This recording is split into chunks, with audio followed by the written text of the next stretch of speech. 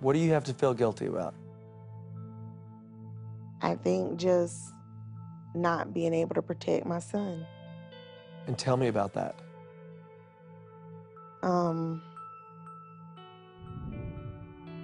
When you're a parent, your one job in life is to protect your child. And I just didn't do that.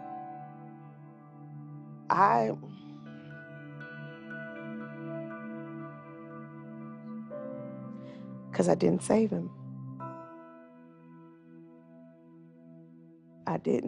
I wasn't able to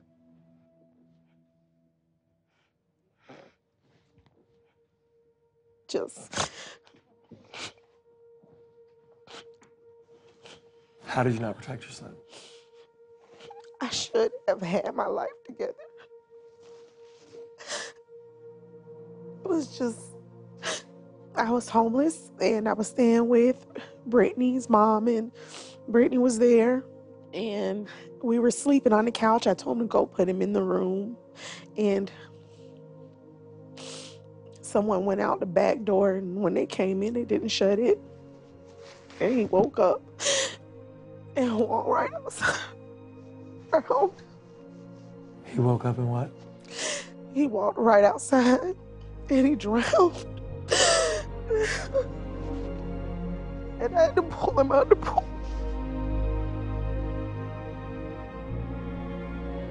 And try CPR, but I couldn't save him. It was the best thing that had ever happened to me. Just the best thing that ever happened in my life. And I did not do what I was supposed to do. I had one job, and I didn't do it. I knew he was an angel. I should have been able to do something. I should have been able to save him. Tori, I am so sorry for your loss. There's nothing nobody can say, because it was my fault. I was his mom. And that's the guilt that you're carrying with you.